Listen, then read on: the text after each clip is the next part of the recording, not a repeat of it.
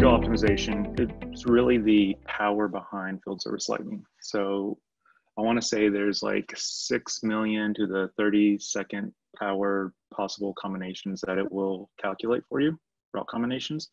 And that's all dependent on the number of service resources and appointments that you have in place.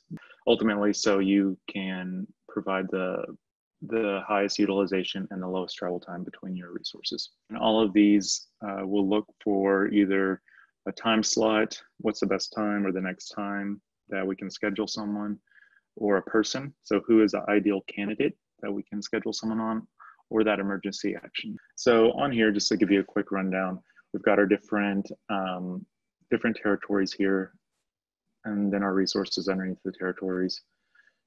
These colors are indicating different statuses. So green is complete, pink is in progress, blue is dispatched, meaning that that job has been sent to the resource. So Aaron knows that he's got these 2 jobs up in his queue that he has to complete.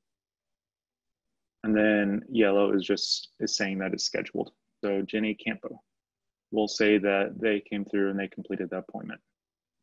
But you can see it changed our color.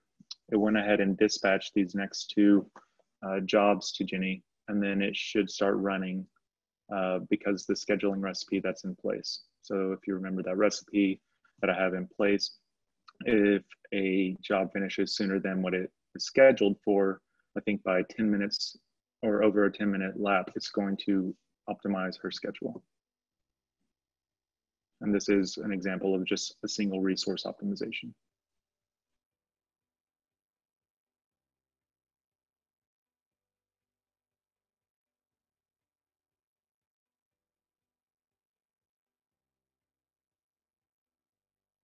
So this shows us our progress, what's going on. So you could see that it's starting to move some items around. And it looks like it probably scheduled some items for us on the next day as well. Okay, so it did, so it filled out these calendars. If you saw my to-do list, it got a lot shorter. You can take a look at the map and see our appointments. The colors indicate their status, like on the map. So this one is done. We can see our different territories here. We can add layers. So like a warehouse layer, we could see that we have a warehouse right here in downtown Portland. Lots of features we could put on this map.